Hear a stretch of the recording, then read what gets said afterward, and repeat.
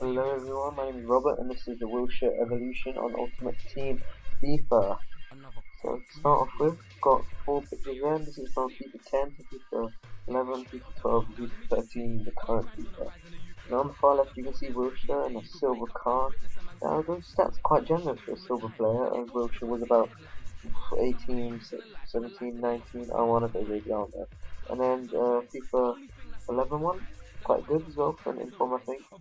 FIFA 12 one, not too good. FIFA 13 one is such a beast on FIFA 13. I have him, as you see in the next picture, I have him in form, centre defensive mid, 4-2-3-1 on my bench at the moment because I believe his fitness is quite low, but he's such a beast. As you can see, his passing and his dribbling. He's actually got a good, really good free kick than you might actually think. But I would definitely recommend buying him, and so yeah, this has been my Wilshere Evolution review. I'm really trying to get somewhere with this YouTube like commentary and stuff. So please like,